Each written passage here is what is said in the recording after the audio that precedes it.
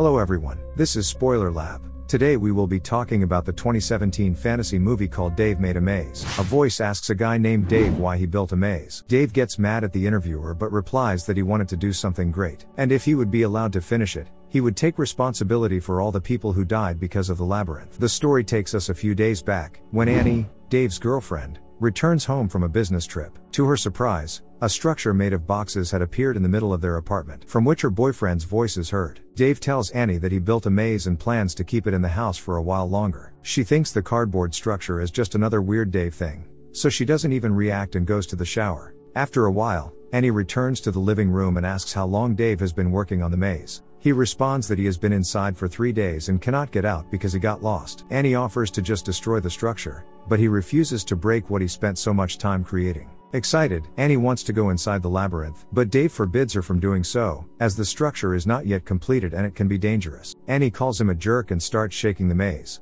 From the sounds coming from under the boxes, it seems that an earthquake happened inside, and Dave in a panic asks her never to do that again. Annie is annoyed and wants to break the maze, but he asks to find another way out and to call his friend Gordon.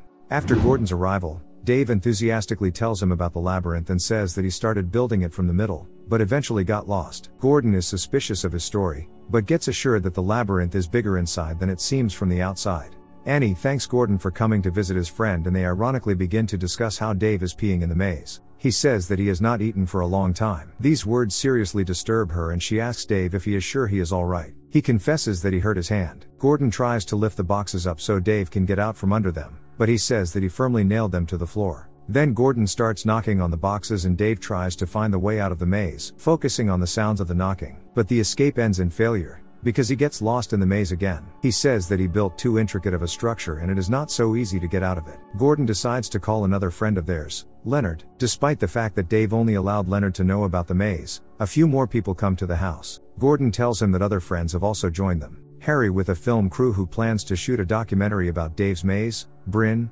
Greg, and Jane. Gordon also called some tourists and a homeless person from the street. Everyone wants to look at the amazing structure and find out how someone could get lost in there and why he can't get out. Leonard offers to get Dave out, but he again warns him of the danger and says that he has built many traps inside, so they would not be able to hold out even for a minute. Leonard thinks everything is just a big joke and is going to leave. Dave apologizes to Annie for not being able to get out of the maze. He says that he misses her, to which she replies that she misses him too. These words echo through the maze and overtake the exhausted Dave somewhere in the bowels of the boxes. Annie decides to follow Dave into the maze. Everyone in the room perceives this as a green light and enters the maze first, so that only the bum remained outside. Once inside, they are surprised to find that the maze really was much larger than it looked from the outside. Dave's friends make their way further along the cardboard corridors and admire with delight what Dave managed to build all this time. Each room inside the labyrinth is decorated in a different style. There is a room decorated with playing cards and a corridor with walls in the form of piano keys. They find themselves in a room filled with paper. At the end of the room is a cardboard head that spews out a variety of paper and origami. Suddenly, they are attacked by origami in the form of a large red bird. To avoid getting attacked or even buried under the rubble of paper, they all climb into the head of a cardboard statue and get out into another room. Meanwhile, Leonard returns to Dave's apartment and goes inside the maze as well. After the killer origami room, everyone is shocked. Harry seizes the moment and tries to record an interview with Annie, in which he asks her when Dave managed to learn how to bring inanimate objects to life and wonders if her boyfriend is dear to her. The interrogation is interrupted by Jane bursting into the room. She accidentally steps on a trap and sets off a mechanism made of cardboard, which cuts off her head. Instead of blood, threads squirt from her neck like a fountain.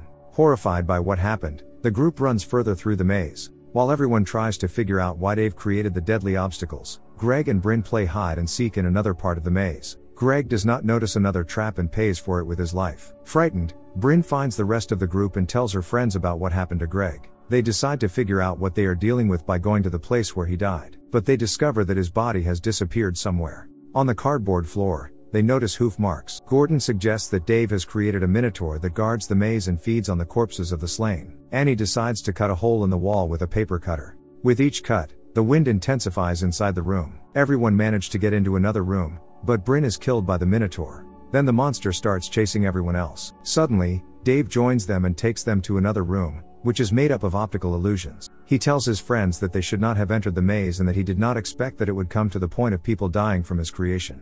After, he offers everyone to get inside of a gift box which ended up being a tube to another room. After flying out of the tube, They become cardboard. The Minotaur following them enters the room and begins chasing them. Having overcome the traps, they fall into another pipe and find themselves in a new room in human form. To protect his friends from the Minotaur, Dave hangs a towel on the aisle. He says that only this can stop the Minotaur for a while. Despite everything happening, Dave does not want to destroy the maze and invites his friends to complete it together. He believes that the maze has become dangerous only because it was not finished yet. Annie does not support this idea and tells him that they need to get out of there. Dave tells her that you can't cut your own passage, as this will immediately call the Minotaur to them. He takes his friends to the next room with music, multicolored light bulbs and a spotlight. The screen is playing a documentary that the friends filmed together in the past. They indulge in memories and voice comical scenes from movies. In one of the rooms, they discover a corridor resembling female genitalia. At the end of the corridor, a bright light glows enticingly and everyone wants to get closer to it. Dave stops his friends and removes the glove from his injured hand. It turns out that he also wanted to touch the light, and because of this, his hand turned into paper mache. They go further and finally see the way out of the maze. Happily, they go towards it, but end up in a new room. During their time there, the maze has grown even more and it has now become almost impossible to find a way out. Dave suggests luring the Minotaur into the female genital room and turning it into cardboard. He is sure that after he will be able to turn off the traps and together they will be able to finish the maze. His friends do not share the same enthusiasm. Harry decides to interview Dave, which we saw at the beginning of the story. In it, he talks about the real reason that he built the maze. Dave is going through a personal crisis and was trying to do at least something worthwhile. He was tired of being broke, constantly looking for a job, and at 30 still taking money from his parents.